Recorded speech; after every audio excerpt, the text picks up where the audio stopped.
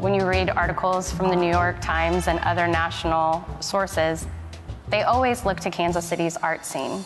People are always talking about the impressive arts in Kansas City, but we need to be doing the same thing here. Hello Art was created because there was the realization that there's a great supply of fantastic original art out there, but we have to cultivate the demand. When you connect the community and businesses with artists, then you begin to sell work. You create jobs. Artists are looking for buyers. They're looking for relationships and patrons.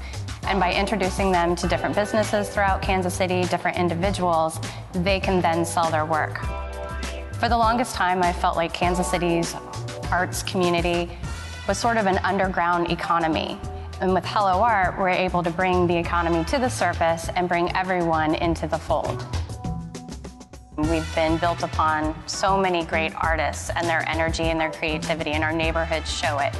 But finally, the business community, the civic community embracing that, that's what's going to take it to the next level. And we should be really proud of what we have here in Kansas City.